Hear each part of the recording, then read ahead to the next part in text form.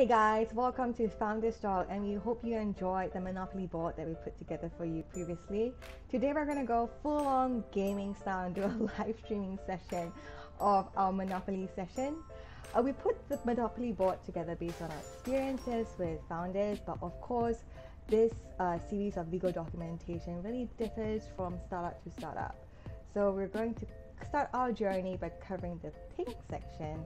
And for today's video, we'll be covering 3 documents. The first is the NDA, the second is the Founders Agreement, and the third is the Advisor Agreement. Moving to the first document, which is the NDA, before we even start the company, when you're pitching your idea to potential investors or potential co-founder, do consider if you would like to have a basic NDA in place. This gives you a bit of comfort that whatever information that you share with them will not be circulated to potential competitors or used against you. Obviously, this differs from startup to startup. If you're in a less competitive space, this document is less important. And also consider using software such as DocSend or Digify to help you ensure that any information that you share with people is secure. The second document you're going to cover is the Founders Agreement. This is something that we potentially will put as a very high priority document simply because of the number of founder disputes that we see happening.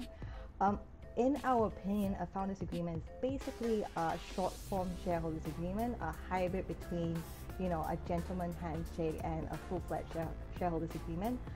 The main purpose of the founders agreement is to cover things like what happens if a co-founder leaves halfway, whether for good reasons or bad reasons. What happens if a co-founder does not deliver on its promises, or what happens if a co-founder enters into a dispute between the co-founding team.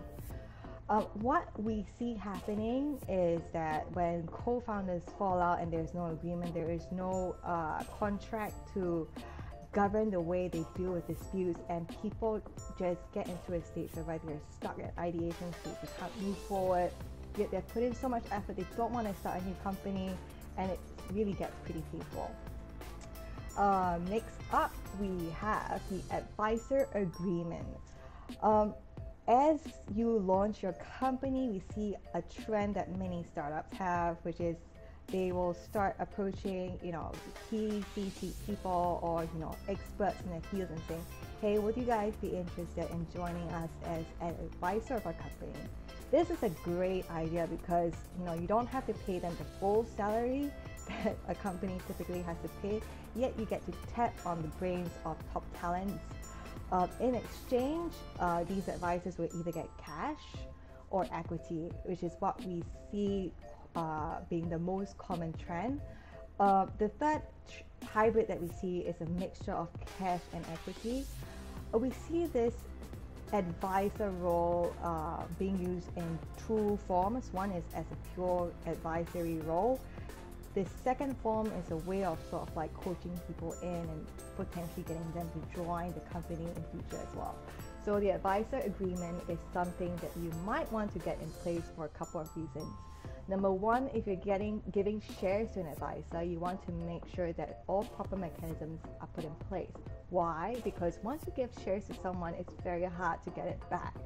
Unless you have, a clause that you can rely on, or if they, agree to sign the share transfer form. So number one reason why you want to have an advisor agreement is to have a mechanism to get your shares back if the advisor doesn't perform well, enters into a conflicting situation, or just didn't live up to your expectations. The second reason why you want advisor agreements, you want to make sure that all IP or all confidential information or all trade secrets that's shared with them will always belong to the company, and they cannot use these confidential information against you.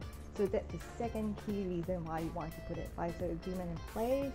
The third key reason why you want to put an advisor agreement in place is really to set the expectations right. We have had a couple of startups coming to us with lots of people on the share cap table. We say, hey, we see like Tom, Joe, and Harry on the share cap table. What exactly are these people? They were like, oh yeah, these were advisors which we gave shares to, but they actually never really contributed to the company.